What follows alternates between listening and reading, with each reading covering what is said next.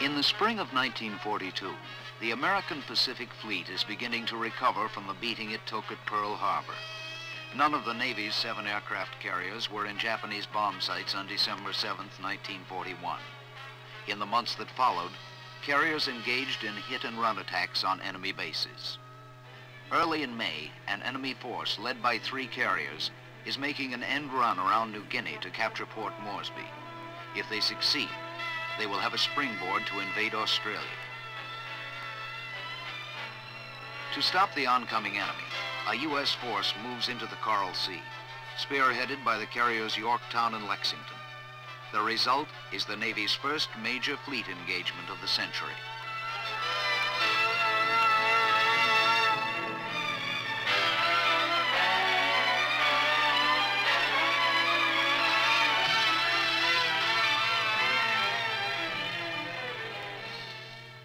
For naval historians, this is a first. The first sea battle in history in which the opposing surface forces never come within sight of one another. The Lexington's fighter squadron commander, now retired Vice Admiral Paul Ramsey, remembers this battle. Of course, we didn't see each other except by air. We didn't see, the surface forces didn't see each other. In most sea battles, normally the opposing forces are in sight of each other. In this particular case, they were anywhere from 300 miles to 100 miles away. We made attacks on them and did some damage, which at that time we didn't know, but we caused quite a lot of havoc. In the meantime, the Japanese had attacked the Lexington and the Yorktown. They put one bomb in the Yorktown flight deck, which did not severely handicap her for landing operations and takeoffs. But the Lexington had received 3 hits. My squadron, we had been gone so long, I said, we just don't have fuel enough to get the Yorktown. It's better to land on a flaming deck, hoping to put the fire out, than to land in the ocean and lose all our aircraft. So they let us land aboard the ship. No fire pressure on any of the hoses throughout the ship, which was just devastating. So after, maybe 2.5 or 3 hours, it got so bad that the skipper said to abandon ship. The Lexington sank during the night with her battle flag flying. Also sunk an American destroyer and an oiler. Japan loses a carrier and a second is damaged.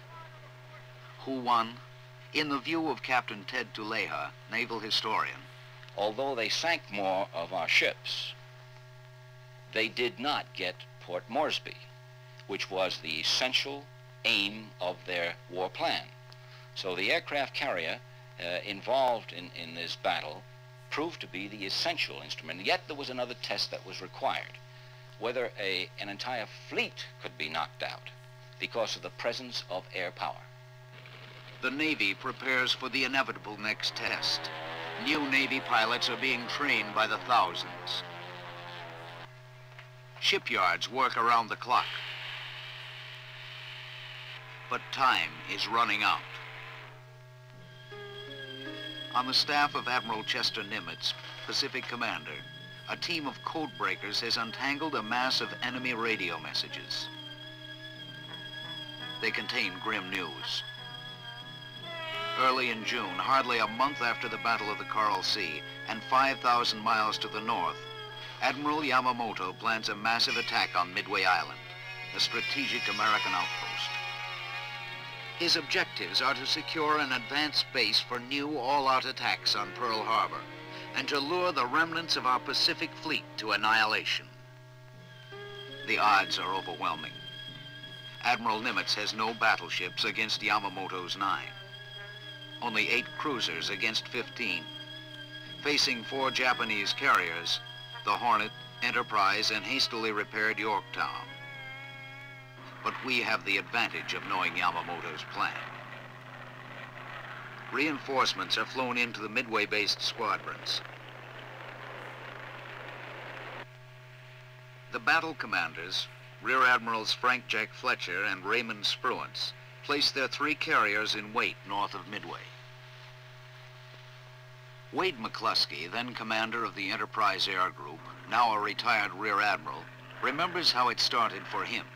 I was called into Admiral Spruance's cabin, and he told me then it could be a turning point because we had very few ships left. So if this was going to be a major battle and we were defeated, well, that meant the end of the war practically. Then it was 8 o'clock before we actually got a report of the Japanese striking force, which included their carriers. And then it became our time to take off. Fiercely, unflinching, knowing the stakes, 8 waves of our airmen go after the Japanese fleet. Dive bombers, torpedo planes, and fighters. The American carrier pilots, with the odds stacked high against them, will score an incredible victory. About 5 after 12, using binoculars, and I was still at 19,000 feet, I discovered straight ahead about 30 miles the Japanese striking force. Unaware of the nearby American carriers, the Japanese are caught at a great disadvantage. In the sights of our dive bombers as they scream out of the sky, are Japanese flight decks packed with airplanes and high explosive bombs. The Japanese pay a heavy price. When the Holocaust ends, their 4 carriers with their planes and a cruiser are at the bottom. What makes Midway so distinctive, in contrast to the Coral Sea, is that it was a decisive battle. Clearly, this was the end of, the beginning of the end of Japanese naval power in the Pacific. But we also pay a price. Our carrier Yorktown is lost and more than 100 airplanes put out of action. We had terrible disasters, and I think particularly with our torpedo planes. These were really old-fashioned types of aircraft to engage in a modern battle. And the torpedo squadrons which took off from the 3 carriers we had available got slaughtered. One was wiped out completely. This was Torpedo Squadron 8 under the command of John Waldron. There was one survivor. His plane crashed, but he was fished out of the sea a little later. The one survivor of Torpedo 8 at Midway is George Gay, today an airline pilot. Most of us were brand new ensigns right out of training. When we got to Midway and were to make our takeoff, it was the first time we'd ever carried a torpedo, pickle as we called them. We just went into the fleet, tried to get around the destroyers and then the cruisers and things to take whatever came first as a target. They had about 75 airplanes down there trying to eat us up, and we only had 15, so we didn't last very long. I was tail end Charlie, last aircraft in the whole formation. And I was kind of sitting back here watching this whole thing. I made my attack on this carrier, and I somehow got in close enough to drop my torpedo and get through. I couldn't use this hand. I had a bullet in here and one in this arm. The Zeros jumped on me again out on the other side and shot me down. So when I came back to the surface, bumped into my life raft. Also, this black cushion. I didn't want them to pick me up. So I put this cushion over my head, and I would turn this sideways to any ship or anything that was close, and I could watch them out of the corner. I'd see through this thing. They were looking at me with binoculars, but they'd see this thing and assume that it was a box or a piece of debris or something rather than my head bobbing up out there, and they passed me up. I was able to stay there all day, even though they were picking people up all over the place. I'm sitting right in the front row here of this big battle. I saw our dive bombers come in and knew all those boys too, and I knew that this was their first dive, not only with a bomb aboard, but in that airplane. So I was just cheering like a football game.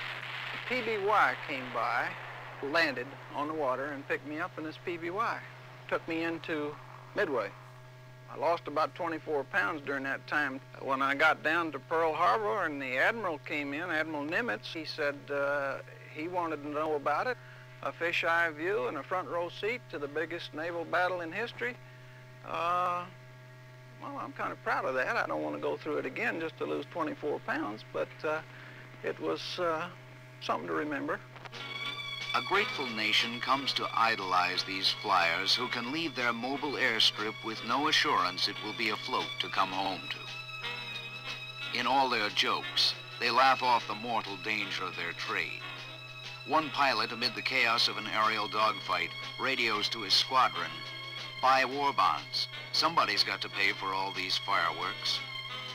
Another, overwhelmed by Zeros, radios his ship, "I've got 4 already and 30 more cornered." The deck crews scoffingly call the flyers Airedales, but worship them. The flyers make no secret of their own respect for the deck crews. I trusted the man that put that aircraft under me, and I think that's a supreme compliment you can pay somebody. The enlisted man, whether he's the man in your squadron or whether he's a shipboard deck handler, the man that unhooks your tail hook, the man that catapults you, or the man that moves you between planes. Gene Valencia. My plane captain was 19 years old, 18 years old, Sammy Belt from the Essex. And I just have to ask him, is the plane ready to fly? One subject is strictly taboo. In the wardroom, after a mission, as they count empty chairs, their only comment is grieving silence. The one thing that I've tried to keep with me when I lost friends, my fellow pilots, and pilots that I didn't know so well in my various commands, was that that individual was doing something that he loved. By mid-1942, a little brother of the attack carrier begins to come off the ways in increasing numbers. The escort carrier, nicknamed Baby Flat Top or Jeep Carrier, is about 1/3 the size of an attack carrier. Carrying only 30 planes apiece, they give support in troop landings and also play a key role in hunter-killer groups that roam the mid-Atlantic to fight wolf packs of German submarines that are cutting the lifeline to England. Dan Gallery, now a retired rear admiral, commanded a Jeep carrier in the Atlantic. For one long period, we were losing over 500,000 tons of ships per month. Altogether, we lost several thousand ships. The shore-based airplanes we had early in the war were not long enough range to reach all the way across the Atlantic, and so there was a so-called mid-ocean gap. Our CVEs came along and closed that gap up. When they did, the CVEs really made a shambles of the Sud fleet.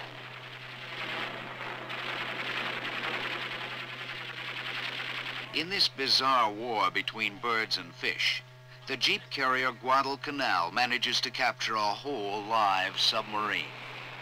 We took it in tow and brought it home, and incidentally it's now parked at the Museum of Science and Industry in Chicago. In the Pacific, both sides